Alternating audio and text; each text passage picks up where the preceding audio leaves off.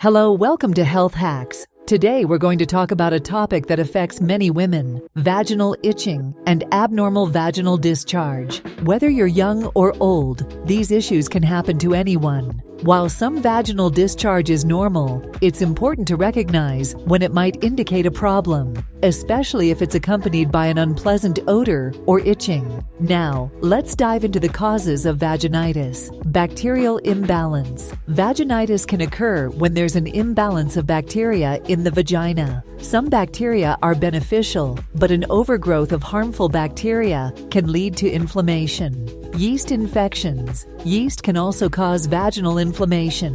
When yeast overgrows and infects the vaginal area, it can result in symptoms. Pinworm infection.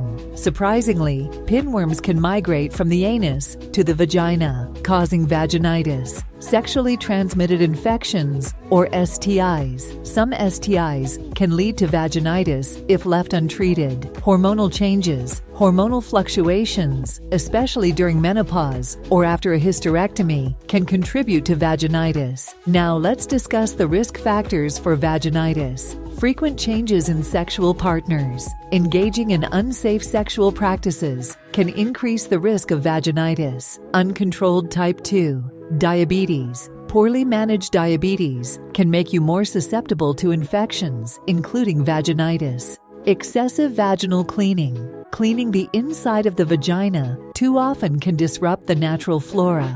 Wearing tight or moist underwear. Tight and moist underwear can create an environment that's conducive to infections. Hormonal birth control. The use of hormonal birth control methods can influence hormone levels, potentially increasing the risk of vaginitis. Non-prescription medications. Using medications like antibiotics, corticosteroids, or thyroid drugs without a doctor's prescription can contribute to the development of vaginitis. Now, let's explore the common symptoms of vaginitis. Itching. Persistent itching around the vaginal area is a common symptom. Unpleasant odor. Abnormal vaginal discharge may have a foul odor. Redness. The skin around the vaginal area may appear red and inflamed. Discharge. You may notice an unusual, often white or grayish discharge. Pain or discomfort. Some women experience pain during urination or sexual intercourse.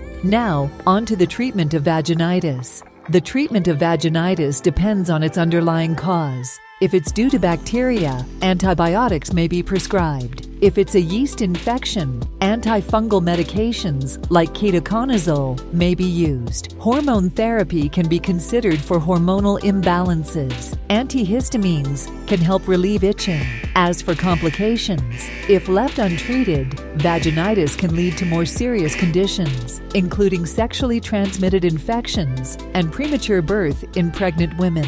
Lastly, prevention is key. Practice safe sex. Avoid frequent changes in sexual partners and engage in safe sexual practices. Maintain good hygiene. Clean the outside of your vagina, but avoid douching or using soaps inside. Wipe properly. When cleaning after using the toilet, always wipe from front to back. Choose breathable underwear. Opt for cotton underwear to reduce moisture and irritation. Manage diabetes. If you have diabetes, keep your blood sugar levels in check. Use prescription medications wisely. Only use prescription medications as directed by a healthcare professional.